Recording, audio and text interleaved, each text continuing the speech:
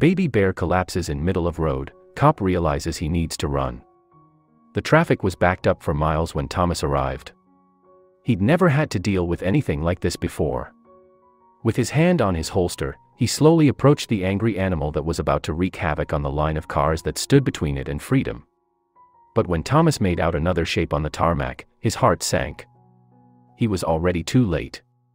State Trooper Thomas Owens gripped the wheel. Traffic was growing by the second. Car horns were becoming more frequent. The beast was spooked. And people were losing their patience. He edged his vehicle down the road. Then, he noticed something in the bushes. When Thomas Owens was a boy, he was obsessed with car chases. He came home from school every evening hoping the news would show a glimpse of a getaway driver. Some cases ended in tragedy, but most ended in justice. Most of the time, law enforcement managed to catch the bad guys and restore peace and safety to the roads. But Thomas's mother worried about his obsession with high-speed chases. And a mother's intuition is hardly ever wrong. Thomas's father had to pry the set of keys from his mother's hands on his 16th birthday. She dreaded the thoughts of her only son driving on the road. Maybe he would be a danger to himself. What if he harmed someone else? It's a small town, Thomas. If we get one sniff of you being reckless, you can say goodbye to the truck, she warned. Thomas was young, but he was responsible. He knew the dangers of the roads. But he never expected his parents to forget them. Thomas loved his independence. He picked his friends up for school, dropped them home, cruised to his part-time job in his local grocery store, and then returned home. He made sure to stay safe. But when he arrived back one day to discover his mother's car missing, he panicked. Later, he discovered that she had been involved in a hit and run. Distraught, he could not fathom how someone could do that. Over the next few weeks, he stayed by her side for hours a day. The incident made a huge impact on his life, and that changed his course for his future. During his senior year of high school, Thomas's friends couldn't help but share their intentions to attend college. They had big dreams of becoming doctors, scientists, teachers, and athletes. And when he shared his plan to become a state trooper, they weren't surprised. After his mother's accident, he stopped attending their car chase marathons. He was far too familiar with the reality of dangerous driving. However, he underestimated some parts of the job description.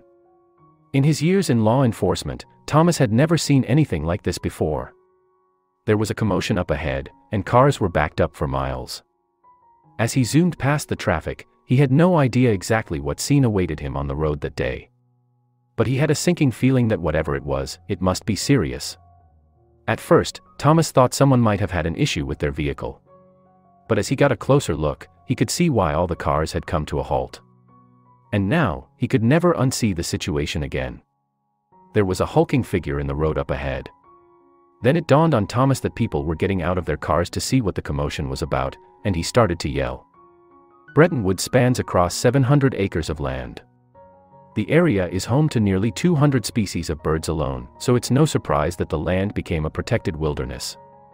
But Thomas was about to encounter the biggest animal in Brettonwoods. Encounters with one particular animal were all too common, and each dangerous interaction with bears can have a different outcome. All of Thomas's experience didn't prepare him for what he was about to face. Thomas knew his training when it came to interacting with dangerous animals. But still, he never could have prepared for what he was about to encounter. There, stopping traffic, was an enormous black bear. She was pacing aggressively back and forth across the busy main road. The scene was chaos as Thomas yelled for people to return to the safety of their cars. Bears usually kept to themselves around these areas. Why was this one different? The drivers scrabbled back into their cars when they heard Thomas's warning yells, and they were now protected by sheets of steel. But Thomas, exposed and on foot, had nowhere to turn. All the drivers were now waiting, terrified in their cars, but it didn't seem like she would move. He decided to tell everyone to turn back. They had to give this incredible and dangerous animal space. As cars started to turn around, Thomas got a closer look at what was keeping this bear so occupied in the middle of the road. As he mustered up all his courage and took a step closer, he knew precisely why this bear seemed to have no fear of humans. Thomas crept forward to get a better look. Then, he noticed the bear had some followers. 4 cubs ambled across the road. 3 followed their mother to the other side, but 1 struggled. It sat down to rest its legs. These little cubs seemed very young, but still old enough to get around on their own. This little guy wouldn't budge, and she seemed to be getting sick and tired of waiting. Then, this mother did something unexpected. Mama Bear returned to the cub's side and began to nudge him with her nose. She slowly walked to and from either side of the road, showing her young what to do. Thomas couldn't believe his luck. He had never seen a bear with 3 cubs, let alone 4. However, after a few minutes of watching her struggle to get the cub to stand, he knew something was wrong. Thomas watched her return to the shelter of the trees, leaving 1 young cub to fend for itself. His heart sank. Then, he sprang into action. Thomas rushed to the abandoned cub's side. Then, Thomas noticed that the poor cub could barely keep its eyes open. It tried to stand, but then collapsed. Something was terribly wrong. He scooped the sick cub up into his arms and ran back to his squad car. Would he make it in time? On the way to the New Hampshire Fish and Game Center, Thomas couldn't help but think of the mother bear. Sure, her baby was sick. But was that really an excuse to leave it to fend for itself? In the wild, most bears had a litter of 2 cubs, 3 cubs were rare, but 4 were practically a miracle. Understandably, some were stronger than others.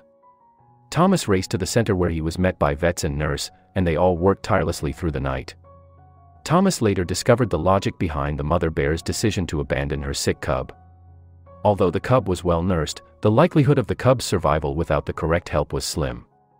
If she had stayed with the sick cub, she would have put the rest of the litter in danger. News of Thomas's rescue spread across the small town. Then, officials gave Thomas some more shocking news. This baby was not the only one who had been abandoned. The mama bear had 5 cubs by her side. Thomas knew exactly what he had to do. Thomas was met by more state troopers accompanied by multiple canine units. If they couldn't locate the cub, the canines were sure to sniff it out. It wasn't long before they managed to locate the poorly 5th cub not far from its mother's crossing location. It was cold, wet, and hungry, but they managed to get help just in time. The center had a tough decision to make. What were they to do once the cubs were healthy? They couldn't bottle feed forever. Thankfully, the siblings made a swift recovery and their carers put it down to their constant company. Most rescued animals take time to recover due to stress and isolation. These 2 cubs prove that love is the greatest healer. The center intends to reunite the cubs with their mother once they are strong enough. And there's one person who has kept a keen eye on their progress. Thomas has come across many strange things as a state trooper. One thing he never expected to save while on the job was a 1 bear cub, let alone 2. If it wasn't for his quick thinking, the 2 cubs may not have made it. And although he's dedicated to protecting the citizens of Carroll, New Hampshire, Thomas has made sure to include all residents in his efforts, including those who walk on 4 legs.